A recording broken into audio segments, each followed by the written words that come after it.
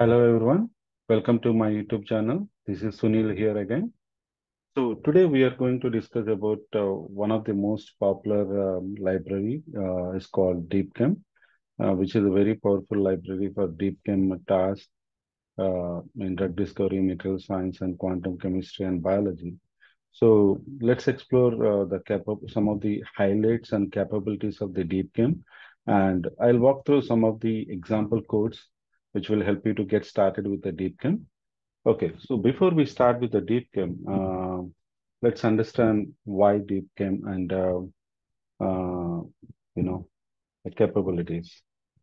So DeepChem is an open source Python library that aims to make it easy for anyone, even the basic user or experienced user, to use the deep learning task to solve the complex problems in chemistry and material science and biology. It also provides tools for working with the molecular data, loading with your own data set, building or developing a machine learning model or deep learning model, and applying those models to your real world problems. So why DeepChem? So DeepChem is designed to simplify uh, in mind, making it very easy to build and powerful model, just few lines of code, rather than going to the independent modules and developing your own code. It also helps you to provide wealth of inbuilt data sets, models, and the capabilities, tools that make you valuable resource for researchers and developers in this field. And DeepChem provides a variety of data visualization methods based on your input, whether it's a molecule or protein ligand complex, whether you want to visualize them as a fingerprint or descriptors or graph. So everything which is very easy by using DeepChem. So let's explore some of the features of, let's start with the DeepChem installation first. So to install a DeepChem, all you need to get started with the DeepChem. First of all, you need to install DeepChem library. So for that, all you need to do is pip install DeepChem. So, or you can also use Anaconda to install the DeepChem library. So, okay, now once you install the DeepChem, make sure whether it's working or not just by, you know, importing DeepChem library. So here an example. So import DeepChem as DC. So we can try in the command line and see whether it's installed properly or not. As I mentioned in the introduction, DeepChem provides a interface to the uh, popular data sets which are very useful for the drug discovery and other applications. Now, so what are those databases? So one second. Let's see here. Okay.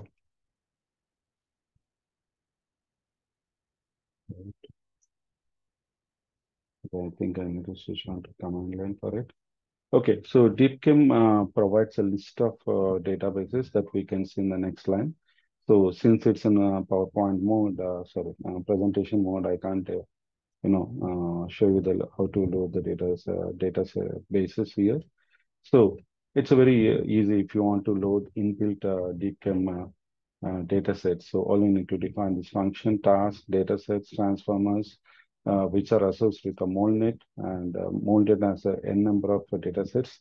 So load tax 21 data sets and define planning set and validation set and test set as data sets. So now we can start with the model featurizations, data set featurization and start with the model building. Right. So the next one, what are the bases that comes with the DeepChem? So first one is Zinc. It comes with a commercially available database which is useful for virtual screening and drug discovery, and GDB, a small organic database generally used for molecular generation and property prediction, and Moses, that is very useful for molecular generation and property prediction again. So something. Okay, so QM9, a dataset of quantum mechanical calculations. It comes with the 134 small organic molecule, especially for property prediction and generative chemistry sample. So physical properties and measurements of solubility measurements of small molecule. And these are very example data sets. And I think there is a one more. I think it might have gone in slideshow. Just give me 1 minute.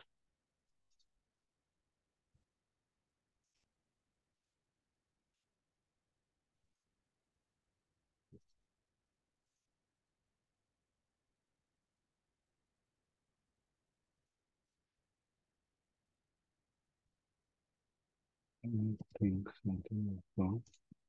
Just give me 1 minute.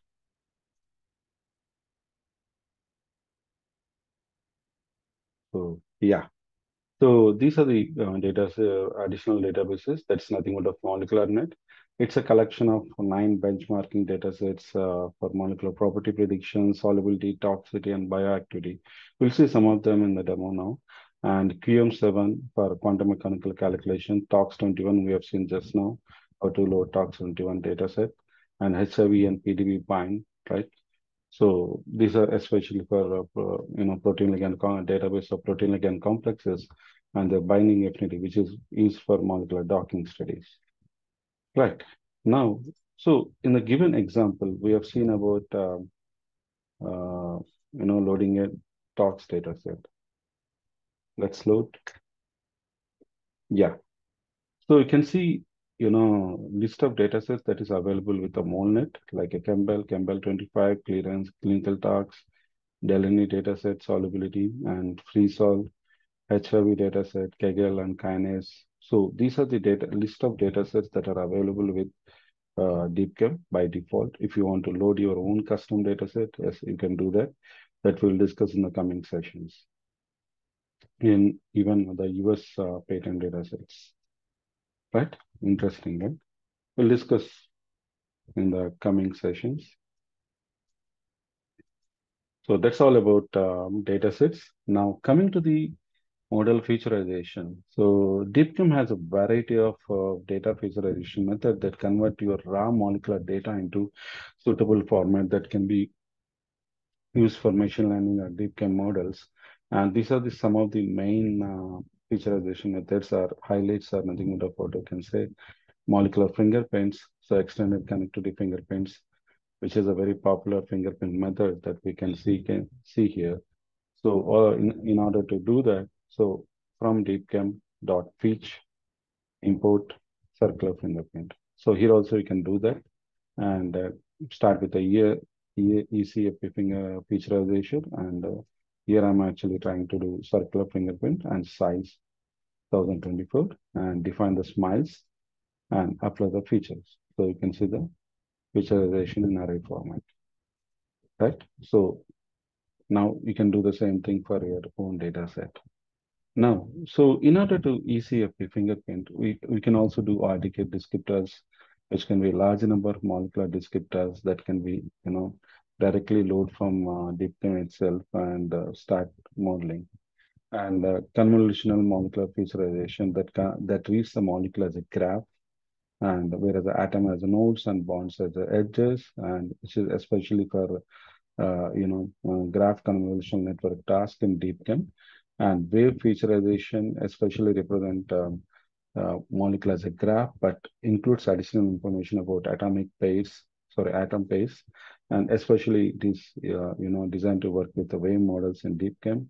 And the next one is grid featurization, especially when you are working with the 3D molecular structures and protein ligand binding data, binding affinity prediction tasks. The grid featurizations are very important. And the next one is, one hot featurization, column matrix, gap-based models, right? So these are some of the featurizations that are available with the DeepChem. So we'll discuss, in the data featurization methods in upcoming recording. So now coming to the building your own the model architecture and model evolution, very easy. So all you need to use the DeepChem matrix function and import the list of evaluation metrics that you want planning to do that. Everything is in few lines of code, classification or regression. right? So even hyperparameterization is pretty easy. So you can see here in this example. So what we are trying to do is we're trying to, provide our custom batch sizes, learning or n filters, number of connected nodes, the user friendly. You can provide your own and the custom model that inherits from Keras model. So,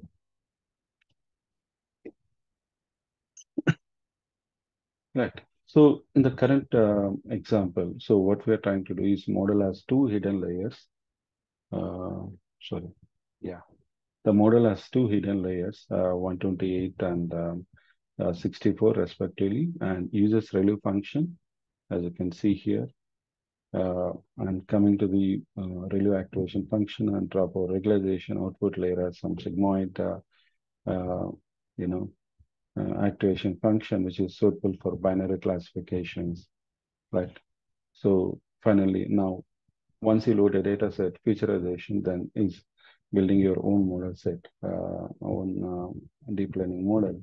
So in this example, we're trying to, load the data set, featurization, and then model using the specified hyperparameters. And we're trying to run the data set for number of epochs and during the model. So it is trying to optimize to minimize the loss function and improve the performance of specific task, right? Okay, now coming to the model architecture. So I think it's repeated twice, sorry.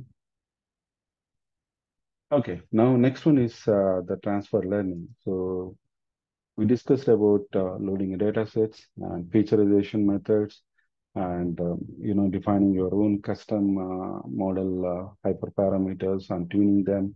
And the next one we discussed about model metrics.